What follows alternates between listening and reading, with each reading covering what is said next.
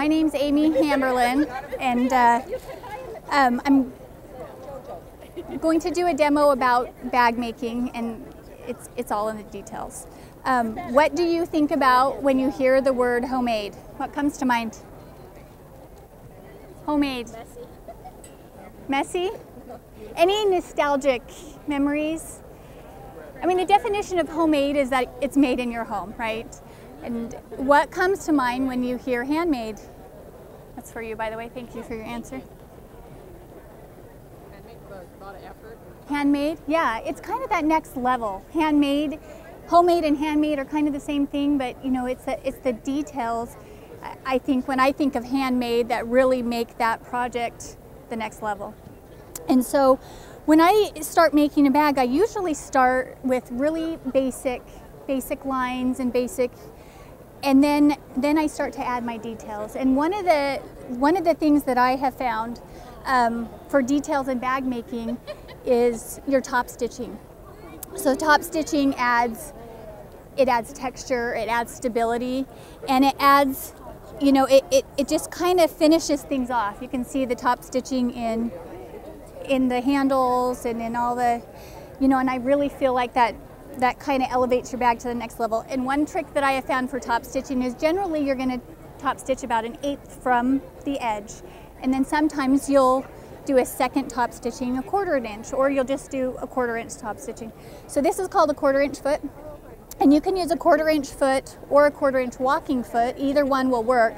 But I found, like, for my 1/8 of an inch top stitching, I will butt my edge, my folded edge, up to the inside of my 1/4 inch foot. Now you can always move your needle this way and that way, you know, with your machine, but usually I make my needle go as far as I can over to the left, so it's the furthest away you can get. And then I like to hurry, I do. And certain things you have to take your time with. I have kids and I have fabric to design and I have projects to make, so this makes it easy because you just can fly. You just use this edge to guide you and you just go, and it's very quick. And then you can do the same thing for your 1/4 inch top stitching. You just line that up with the outside edge and you're going to be 1/4 inch over. And then the next one, same thing, but you're lining up your 1/4 inch with your seam, and then you can just go, and it really makes it really quick and really easy. The other thing that I have found is a lot of times the inside of your bag is a little bit bigger than the outside of your bag. In the last year or two, I've started changing my patterns so that they are a little bit smaller, but even when they are a little smaller, sometimes they kind of, what do you want to say, they kind of float. And so you can take a needle and a thread and try and just tack the bottoms down, and you want to hide it in a seam. If your thread matches really, really close to your fabric, and then you're just going to hold it in place in certain little areas of your bag, and so your back, you know, your lining and your outside of your bag, they're going to stay more together. And I try to do other things that keep them together as well when you're bag making. The other really important thing about bag making is your stabilizers and your interfacing. So you want to kind of stay on top of what interfacings and what stabilizers, you know, and of course on the back of the pattern, you know, what was used in the project is going to be listed on the back of your pattern. But it's always kind of good to know a little bit about them. Soft and stable is really great. I don't know if any of you used it. You cannot live without soft and stable. It is just so fabulous. To my knowledge, they don't have a fusible soft and stable.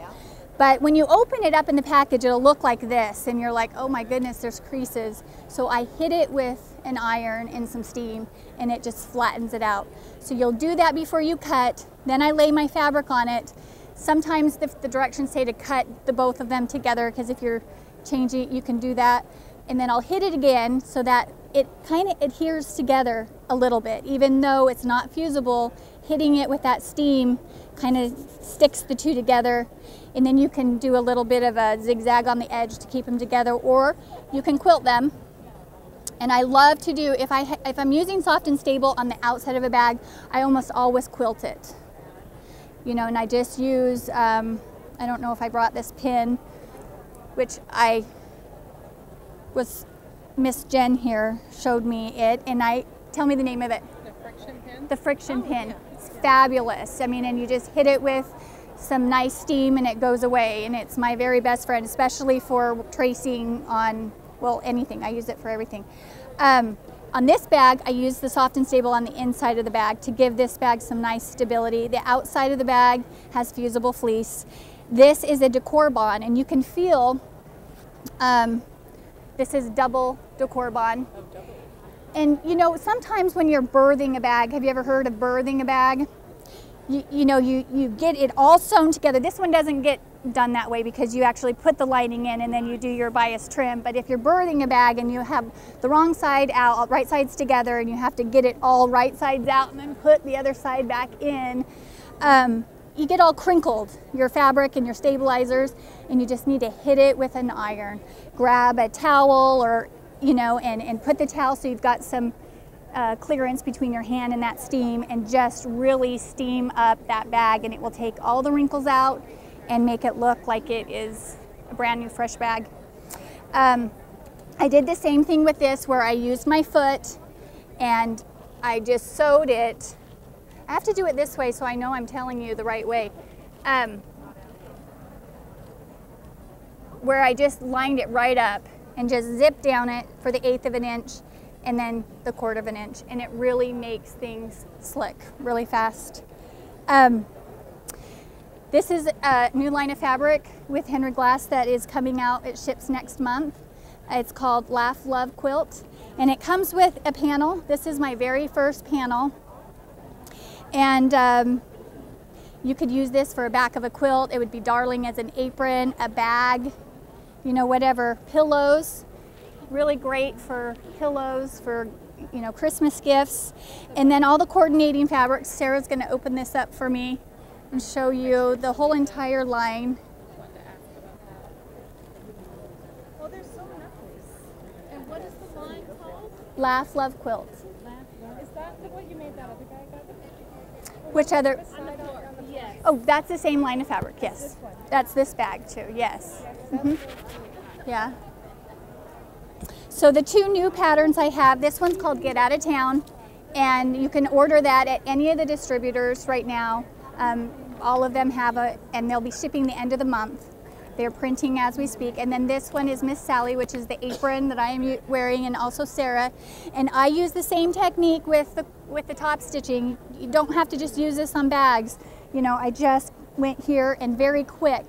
And also, I know we're not doing binding or bias trim, but on my bias trim, I'll press it how I describe in here, but I'll feel as I'm going and make sure that bottom edge is just a titch past the top.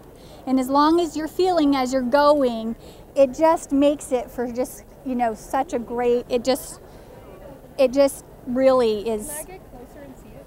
Yeah, yeah. Here, let me have her go out and you can take a look.